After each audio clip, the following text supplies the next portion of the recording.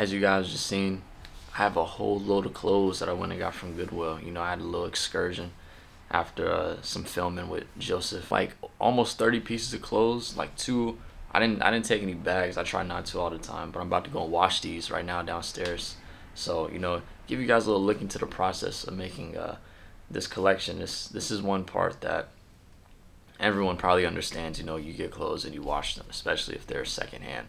But there's a couple pieces in here that there's always something from a haul that I'm tempted to keep for myself. Like there's this one red hoodie I found. I'm like, I want to keep it. I want to keep it so bad, but I don't know if I should. Like, is that bad business?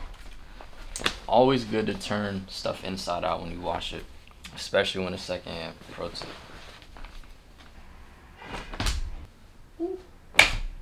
So I'm gonna see if I can fit this into 2 loads. That's the goal right now. I'm not trying to take all day to do this. I gotta work in like 5 hours, and I want to make a milkshake out of this Rocky Road ice cream I got. But yeah, we go.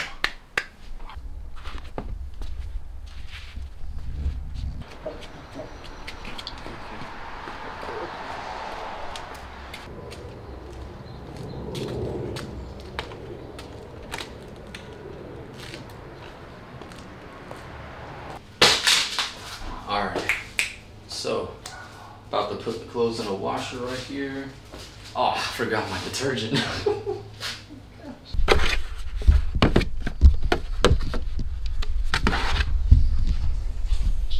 Highly recommend. Eco-friendly, plant-based. Perfect. So we gotta pour this in first. Then,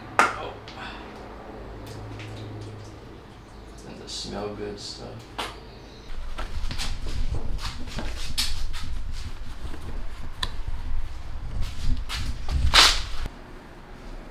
Oh, I see a cat. All right, so we're gonna leave these clothes to wash, and then gonna get on with our day. I don't know. I think I'm gonna make that milkshake I mentioned earlier.